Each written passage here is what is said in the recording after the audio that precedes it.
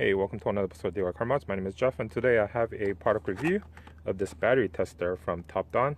This is their RD Battery 101. Now here is the original factory battery from my 2013 Honda Accord. I've had this original battery for the past 5 years, a little over 5 years actually, and currently my vehicle has 48,000 miles.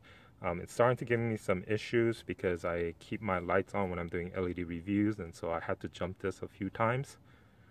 But I'm going to go ahead and test it today with this battery tester and see if I need to replace it.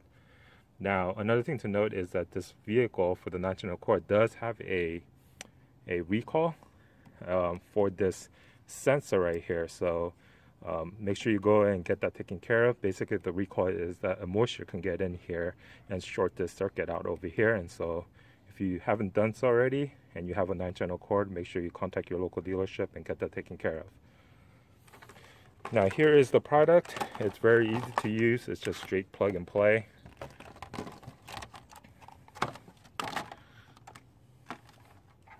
Go ahead and connect the positive negative to your stock battery terminal.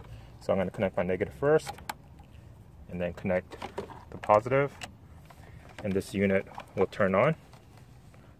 And it tells you the voltage right now. It says 12.3, and so a good battery should have 12.6, so this is a little bit low on voltage.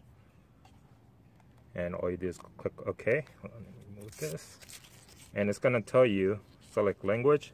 So you can choose different language here by pressing up and down. And I'm going to choose English. Click OK. And it's going to ask you, is this vehicle in the vehicle or outside the vehicle? Right now, currently it's inside the vehicle. So I'm going to click inside the vehicle. Right? And it's going to say select charge. Before charge means if the vehicle is cold. After charge is after it's been running, so when the car is hot.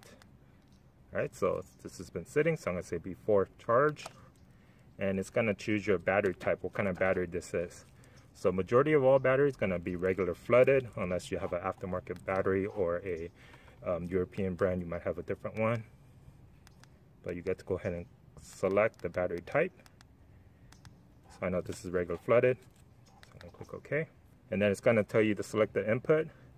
CCA, CA, BCI, MCA, SCA. So this is just different standard of battery from European to Japan to China, also marine and so forth. But I know this is called cranking amps, so I'm going to choose that. And what your battery is set at. So I know for this particular vehicle it's 4/10. It's already set at 4/10, which is fine. And it's doing the test. And right here it tells you the state of health is 24%, state of charge is 50%. It tells me that's 12.3, 220 amps. It says to replace. Test results could be one of 5 different results. It's going to say it's a good battery. It's going to say it's good, but it needs to recharge. It's going to say just replace. Or it can say bad cell and replace, or it just needs a charge and retest. And then I can go OK, and it's gonna do a cranking test. It says start your engine. Alright, as you can see, I need to go ahead and replace the battery. The cranking is low. It tells me to replace the battery. The voltage is only 8.22. The next I'm gonna do the charging test. You want to make sure your headlights are off, that your radio is off, everything else is off when you're doing this test. It's going to ask you to increase the RPM. You need to hold the RPM above 2.5 for a couple seconds, and it will detect the RPM as you can see here, and it's doing the test. As you can see, everything is normal, so it's not the starter or the alternator that is the problem, it is the battery itself.